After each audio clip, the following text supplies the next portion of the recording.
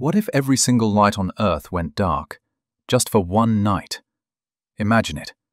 No street lamps, no glowing skyscrapers, and no headlights. For the first time in modern history, Earth would fall into complete darkness. The stars would finally return, the Milky Way, nebulae, even satellites streaking across the sky.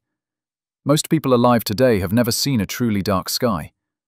Wildlife would react instantly. Birds migrate straighter, sea turtles hatch correctly, and even our sleep would reset without glowing city skies. But the biggest shock?